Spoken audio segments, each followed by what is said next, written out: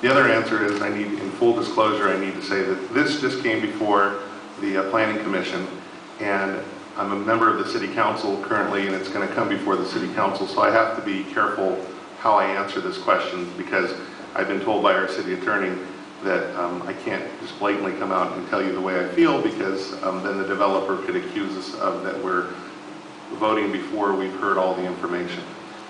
To that point, if you've driven Elkhorn Boulevard across from St. Martin's of Tours, Barrett America, they started building smart growth. They were condominiums that they were building right there, and they were going to start building along Elkhorn Boulevard. And we were going to start having mixed use, where there's living above with that there's commercial down below. The problem is Barrett America unfortunately went out of business, and so that was the last development they had. The property at Park Station is owned by a family. They are going to develop it. The question comes how we can work with the group that's developing it and giving our input. And I applaud the people that live along Baltimore and up El Capitan and all the other streets, because they've definitely been vocal in a positive way, giving their input. The answer is yes. Of course, it can be all the things that we would like it to be.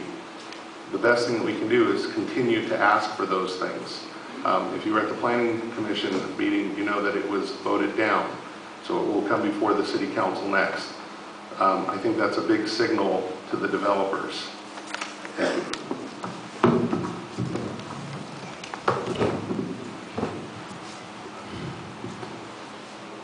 Yes, this is a big, big issue. This is one of the prime locations in the city.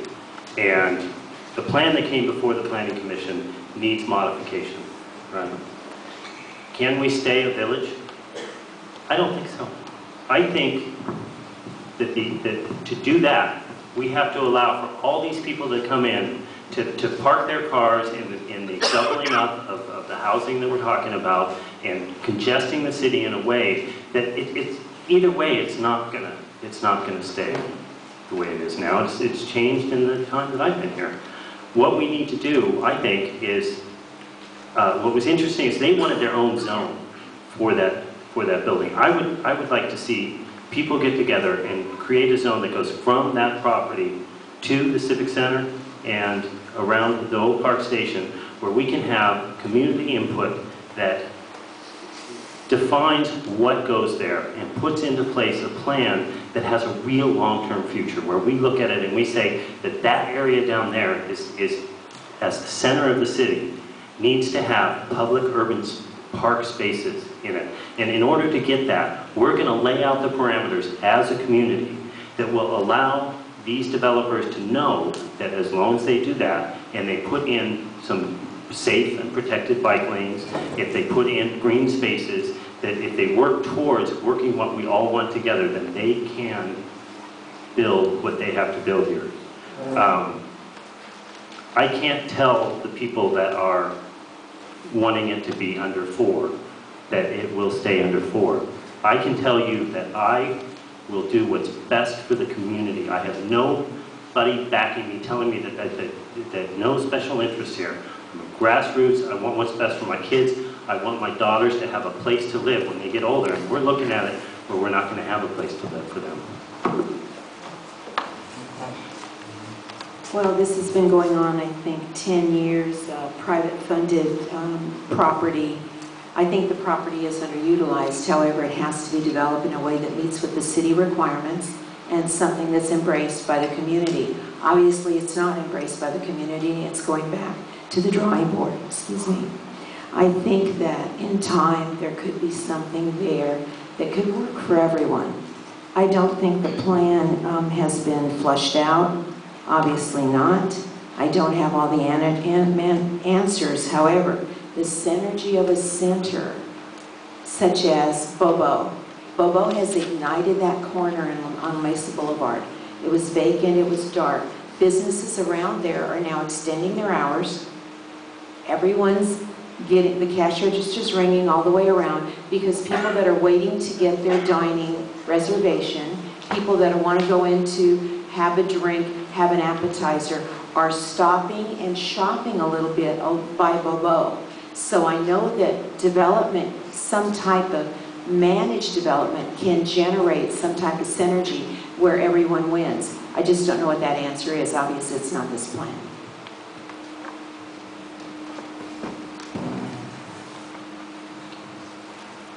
Well, you've asked the question, is there a way to avoid the type of mixed-use plan that was proposed?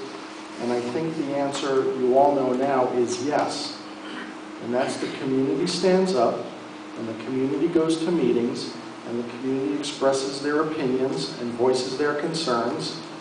And we now know that the Planning Commission rejected their proposal to give them a specific plan that will allow them to go 10 stories. So, can we stop it? Yes, we can.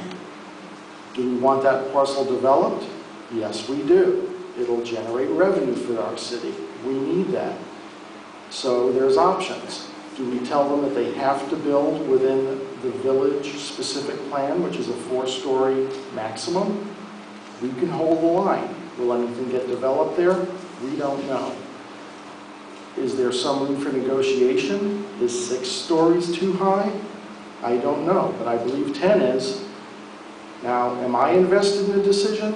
Well, I've spoken at every meeting except this last one because as an attorney I'm in trial, and I'm still in the trial. I'm amazed I'm here tonight because I'll be back in court tomorrow morning. But what we have to do is keep expressing our opinions and being vocal, and that will solve this problem. I think something will be built, and it will be built the way the Masons want it to be built.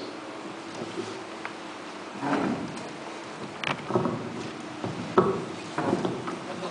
At the last 2 planning commissions that I attended regarding Park Station, a lot of times it seemed like there was either all or nothing. It's going to be this 10-story building or it's not going to be anything. And I don't think that's what people meant.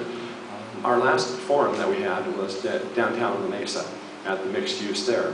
And I asked people after, what's it like living here? How do you like it? And everyone that I talked to said they love living there. It's nice. Most of them are retired.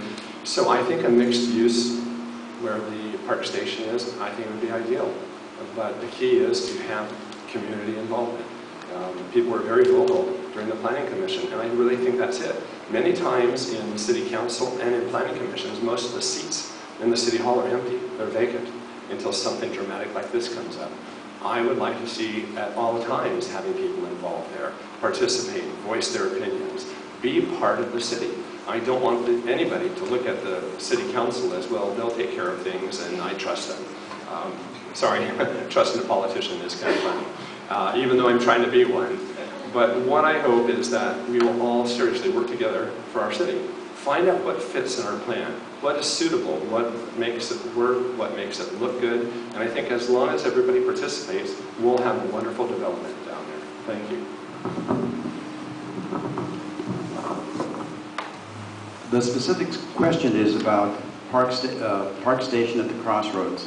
As a city council member, it is highly inappropriate for me to even address this issue because of legal constraints.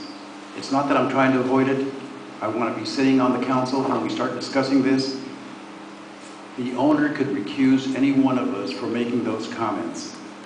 So I'm not saying anything about it. I have an opinion. I'm not going to share it simply because of the legal ramifications associated with that. So I hope you understand that issue.